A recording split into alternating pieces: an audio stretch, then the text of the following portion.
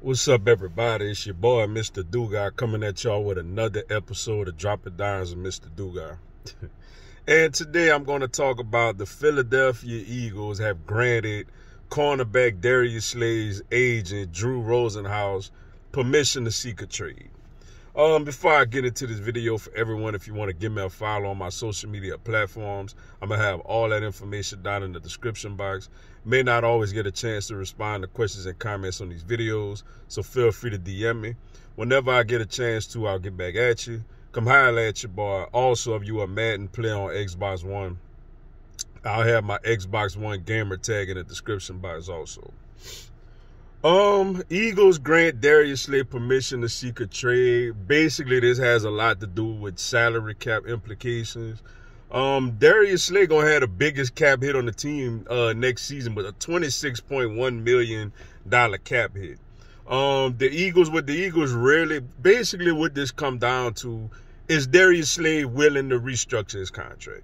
If Darius Slay does not want to restructure his contract, which he has the right to not want to do that, obviously it's his money, then I think the Eagles will indeed try to trade him. But if he is willing to restructure his contract, I think he'll remain a Philadelphia Eagles, which all indications say that's what the Eagles are really hoping happens.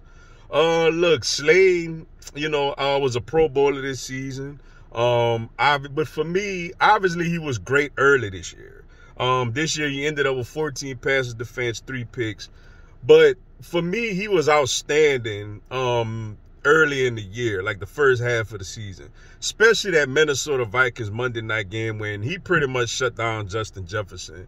And had 2 interceptions in that game. And he was NFC Defensive Player of the Week for his performance that night.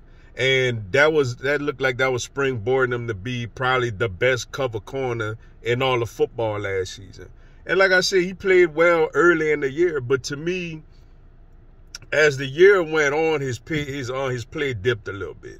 Against the Commanders, that second game, Terry McLaurin got after him a little bit.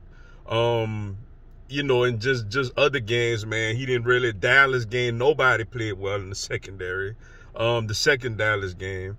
And then you think about in the Super Bowl, he blew a coverage. He blew a coverage in the Super Bowl, blew a coverage against Chicago. And look, I know I'm pretty much nitpicking here. No corner is absolutely perfect.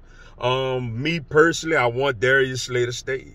I love his personality. I love his confidence. I love his skill set in this game.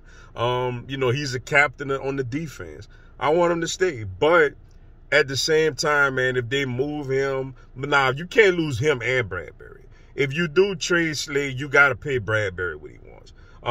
Look, I've dealt with, being an Eagles fan, I dealt with so many years where we had terrible cornerbacks, the Nnamdi Asomugha, Byron Maxwell's, the Kerry Williams, the, what's his name? The one that was on the opposite side of Kerry Williams, that got lit up by Dez Bryant on a Sunday night against Dallas.